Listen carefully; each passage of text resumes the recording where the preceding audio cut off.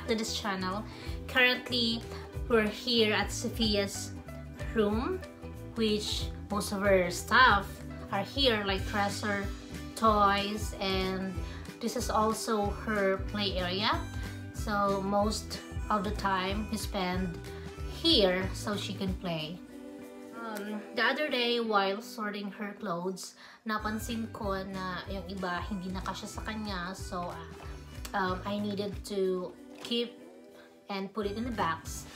So I was thinking to send it to the Philippines. Okay guys, samahan niyo ako. Let's start.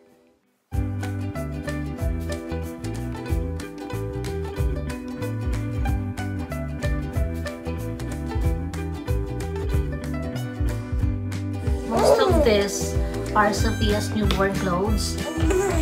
Ito yung damit ni JB nung when he was, I think, 3 months old. See?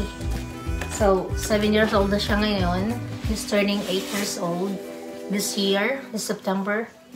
So, ta-da! It doesn't fit me anymore, so, but it looks cute on baby love. This is for boy. This is for baby boy. See, tago-tago ko pa siya until now. This is my remembrance. Paghihiwalayin natin yung damit na pwedeng isend sa Philippines at yung damit na hindi.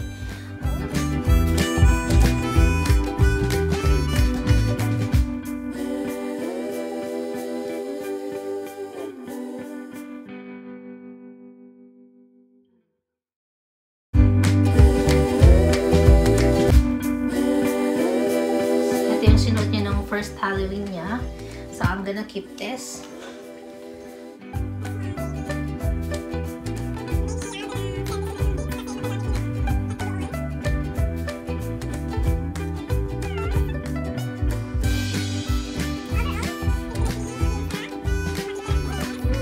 Bagong-bago siya guys. Hindi siya nagamit ni Sophie. Kasi binili yata ni Brian to 3. Yung 2 lang yung nagamit namin kasi nung baby pa siya, nilalagay namin siya dito. We used to swaddle Sophia. Maybe sa Pilipinas, para yung mga kids doon na mapagbibigyan namin, pwedeng isuot nila on December. One time lang to nagamit ni Sophie. So, it's pretty new. Bagong-bago pa talaga siya.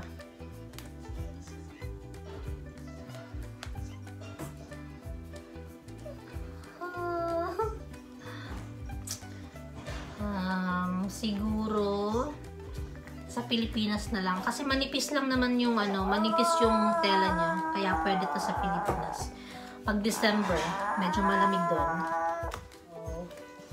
Send na lang natin to sa Pilipinas para yung mga nangangailangan doon,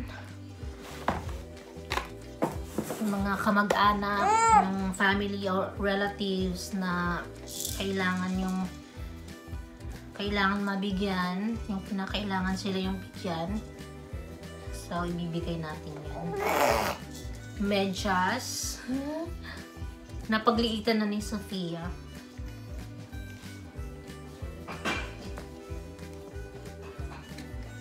So, probably send to the Philippines.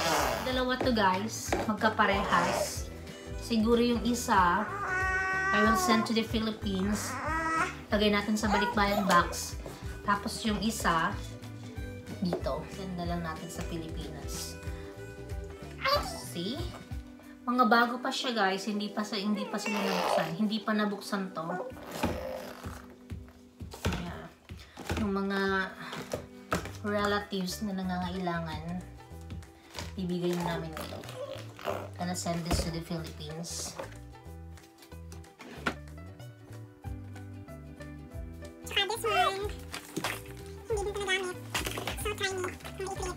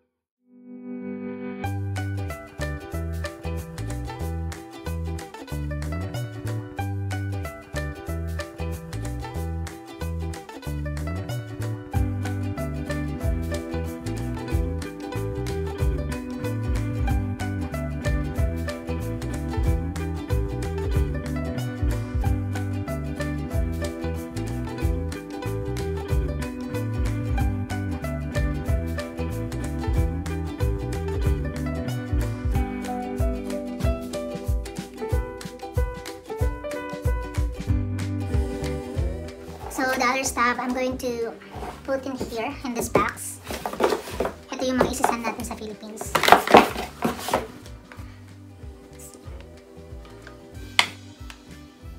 Some of Sophia's bib. Kasi hindi na kasya sa kanya, sa liig niya. So, isend na natin ito. Para yung iba, ipamigay natin doon yung mga nangangailangan din. Kesa naman sa itapon natin, so ipapamigay na lang natin to.